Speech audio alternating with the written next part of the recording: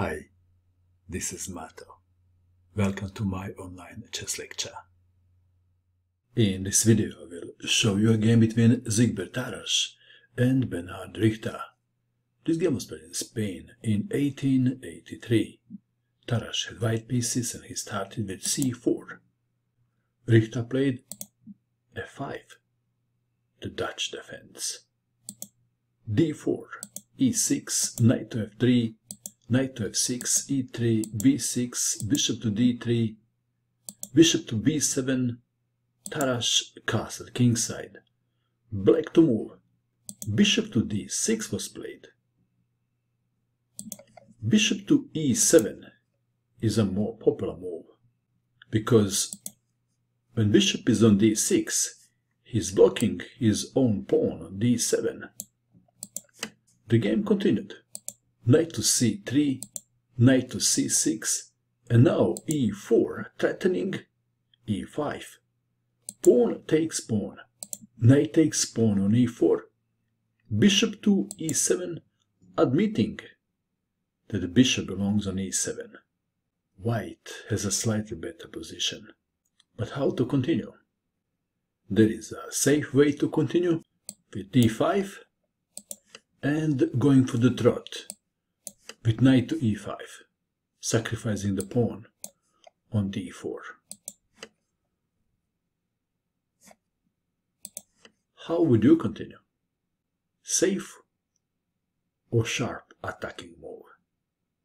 Siegbert Tarrasch calculated long and hard, and he saw a win with knight to e5.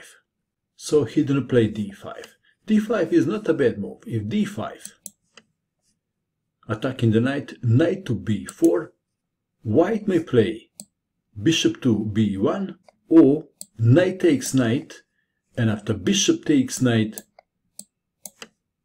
bishop to e4. However, this variation was not exciting enough for Tarrasch, so he played knight to e5, going for the trot, burning the bridges.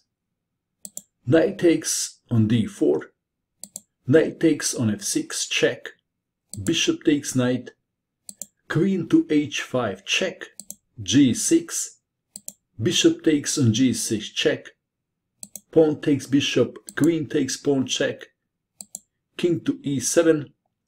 Tarrasch played with white pieces, saw this position in his mind's eye, and he was pleased that everything was going according to his plan.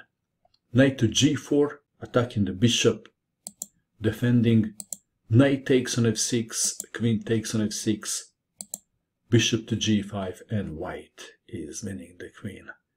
Excellent calculations by Tarrasch. Do you agree? This is as far as Tarrasch saw when he was calculating this position. He stopped right here, believing that he is winning, but he missed something. But it's not finished yet, is it? How would you continue in this position if you had black pieces? Richter played knight to e2 check, king to h1. Black to move. Please pause and find a way to save the queen. Or if you wish, find the best move for black.